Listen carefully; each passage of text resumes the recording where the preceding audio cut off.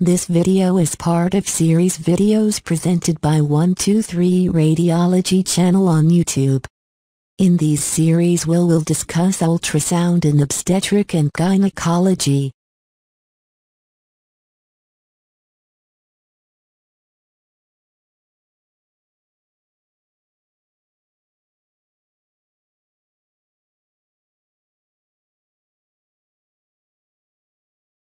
The placenta is named for its appearance, in Greek meaning flat cake, and is responsible for the nutritive, respiratory, and excretory functions of the fetus.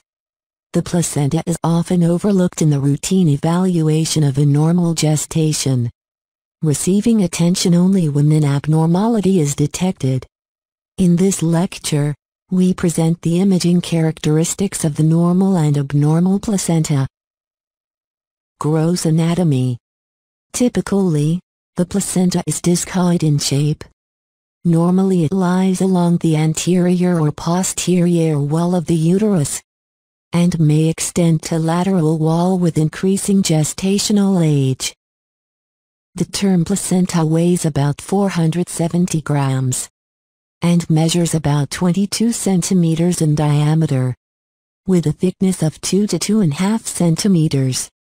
Placental thickness is usually directly proportional to gestational age, to the extent that it can often predict the gestation weeks. The umbilical cord typically inserts at the center of the placental bulk. The normal placenta on ultrasound appears as a uniformly echogenic structure, along uterine wall, with a deep hypoechoic band separating it from normal uterine myometrium.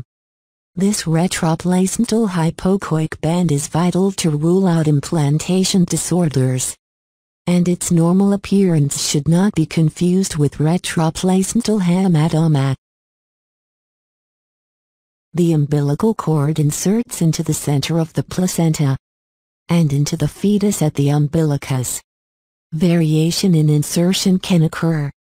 For example, marginal insertion and velamentous insertion may be seen. Several variations in placental morphology are seen.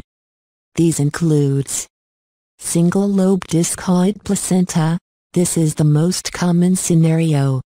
Bilobed placenta, Succenturiate lobe, Circumvallate placenta, and placenta membranacea.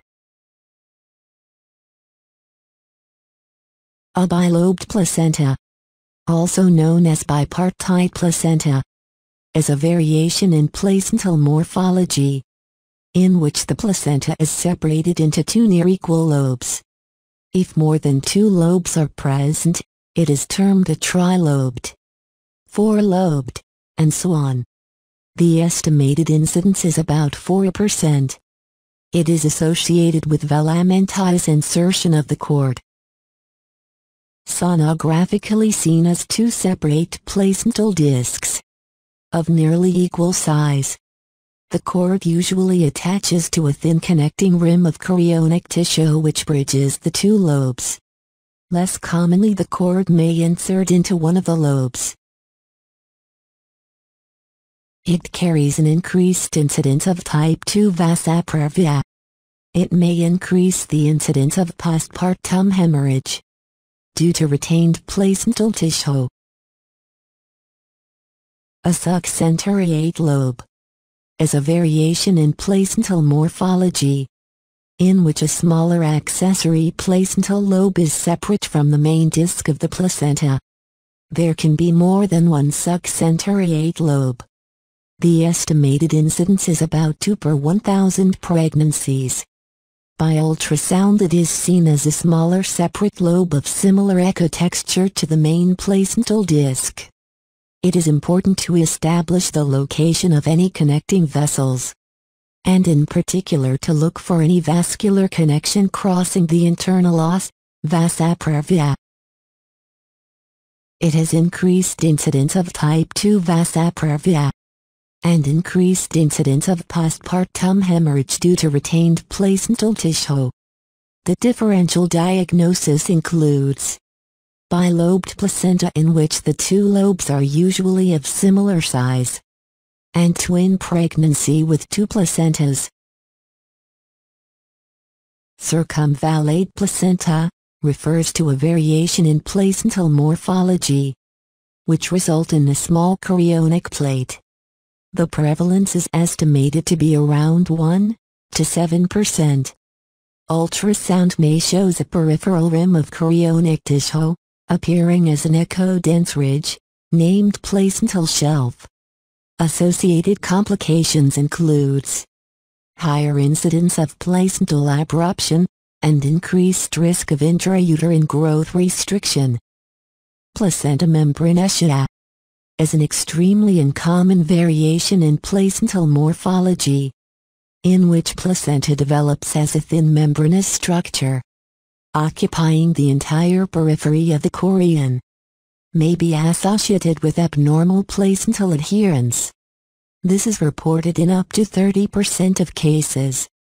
By ultrasound, the placenta circumferentially covers most or all of the entire uterine wall.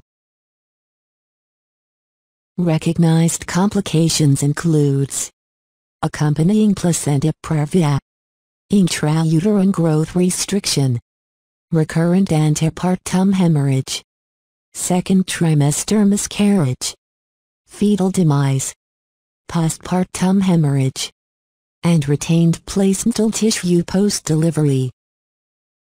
Placental thickness tends to gradually increase with gestational age in a linear fashion. Sonographically, this can be seen to be approximately 1 mm per week. And the thickness of the placenta can be used to approximate gestational age. The maximum thickness of a normal placenta at any point during pregnancy is often considered to be 4 centimeters. An abnormally increased placental thickness falls under the spectrum of placentalomegaly. This can happen with number of conditions, and is associated with increased risk of placental insufficiency. Causes of placentalomegaly include upper limit of normal variation, fetal macrosomia, fetal high drops, maternal medical conditions like maternal anemia and maternal diabetes. Anisoechoic abruption can mimic a large placenta on ultrasound. An abnormally decreased placental thickness can be seen with placenta membranacea and chromosomal anomalies like trisomy 18. Placental grading, Grannum classification, refers to a ultrasound grading system of the placenta based on its maturity. This primarily affects the extent of calcifications. Calcium deposition occurs throughout pregnancy as a normal physiologic process of placental aging. The amount of calcium deposition is known as placental grade. In the first 2/3 of gestation, the calcium deposition is microscopic. After 33 weeks, more than half of the placenta have macroscopic calcifications which then increase till term. Placental calcium deposits are detected sonographically as echogenic foci. In some countries the use of placental grading has fallen out of obstetric practice. The grading system is as follows. Grade 0. The placenta shows uniform echogenicity with no visible calcifications. The chorionic plate is smooth. Grade 1. The placenta shows scattered tiny calcifications, with subtle indentations on the chorionic plate. Grade 2. The placenta shows large basal calcifications or hyperechoic areas, with large indentations on the chorionic plate. Grade 3. The placenta shows extensive basal calcifications, and circular echo densities outlining the cotyledons, with complete indentations on the chorionic plate.